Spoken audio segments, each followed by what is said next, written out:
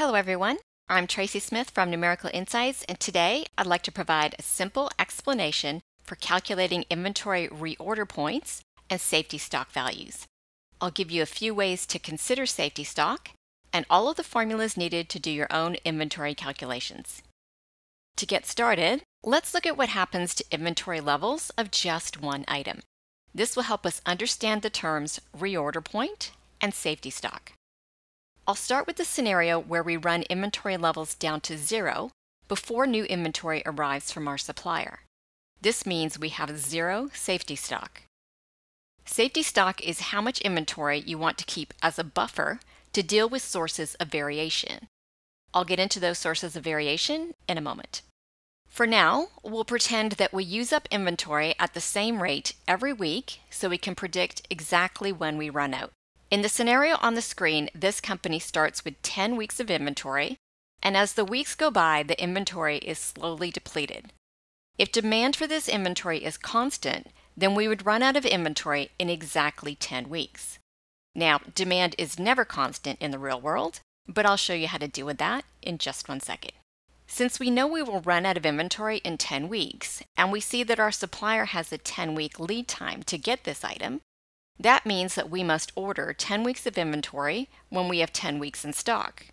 A new supply of 10 weeks worth of inventory would arrive just as we run out of the inventory we have in-house. The zero safety stock model is a very risky way to plan inventory since variations in demand and supplier delivery times happen every day, and this makes our calculations merely estimates.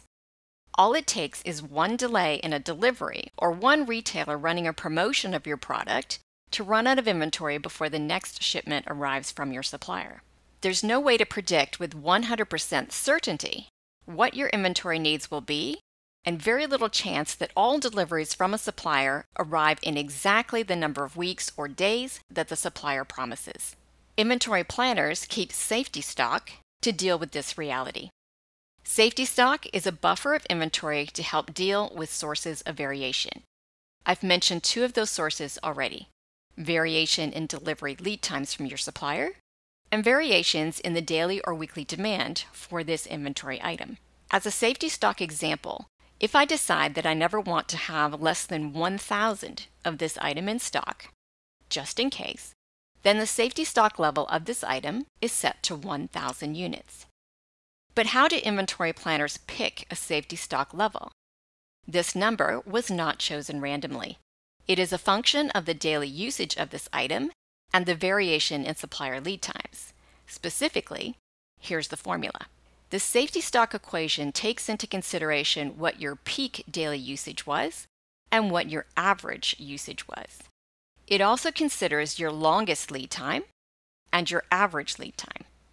These are all values which can be calculated, but you need to pick a period of time over which to calculate them. For example, you may choose to do safety stock calculations once a year and use 1 year of historical data to calculate daily usages and lead times. Or you may choose to recalculate your safety stock levels more often. If the demand for this item has seasonal peaks throughout the year, make sure the peak time is in the time frame you'll consider, or you'll underestimate the safety stock needed and increase your risk of running out of this item in your peak season. How often you recalculate safety stock levels is also a function of how easy it is for you to get the historical data needed. In some computer systems, these values are calculated automatically. But for many companies, trying to export historical lead times can be very challenging or very manual. If it's manual, it's not something you wish to calculate frequently. If it's reasonably easy to export the necessary data, then you have a greater chance of automating these calculations to make periodic recalculations a quick activity. Let's put some numbers in our equation to see how this works. Suppose we have a supplier that has been delivering this item to us on average in 14 days.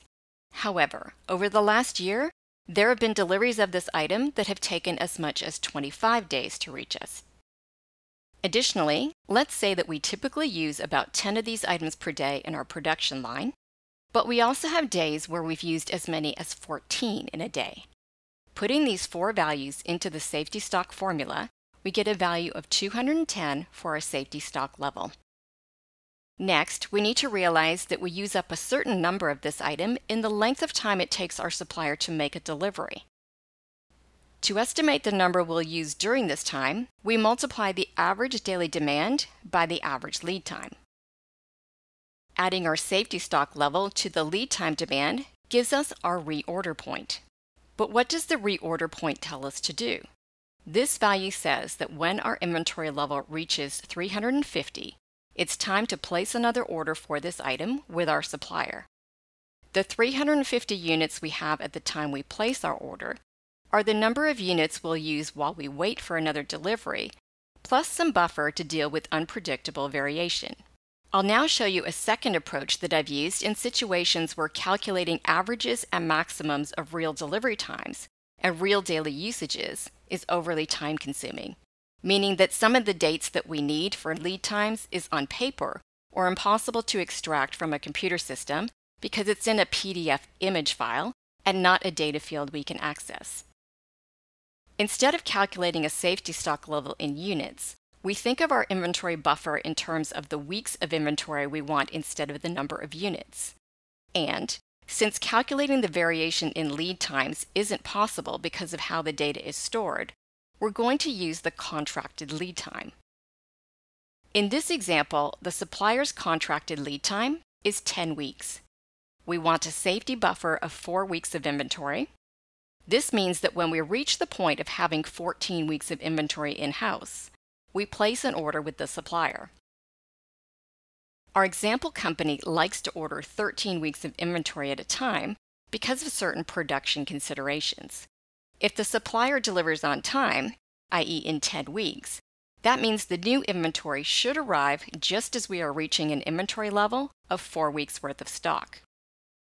When the stock arrives, our inventory level will rise from 4 weeks worth to 17 weeks worth.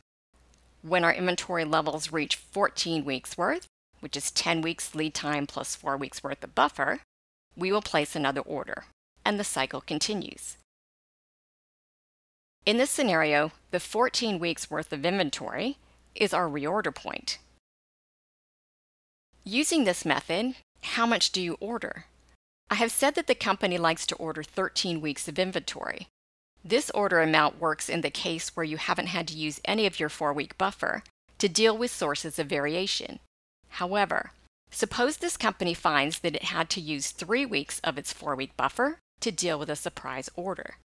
Then the amount that they should order from their supplier next is the 13 weeks of inventory they normally order, plus another 3 weeks of inventory to replenish their buffer back to the 4-week level. Reorder points and safety stock levels are useful calculations to better manage your inventory, but sometimes access to the right data may force you to use an approximation for some of the values. Most companies can easily obtain daily or weekly sales data. It's the variation in the supplier delivery times that is more difficult to obtain. While you may choose to use an approximation of the lead times by using the supplier contracted lead time, I do recommend studying your lead time variation at least once a year. These times tend to vary quite a bit as different industries see increases and decreases in demand. For more information on studying supplier delivery times, watch episode 3 in this video series called How to Calculate Supplier Delivery Performance. If you enjoyed this video, feel free to press like and subscribe. Click the notification bell to receive a message when new videos are released. You can also explore the other videos in this series or visit our website for more information on how to use data analysis to improve your business.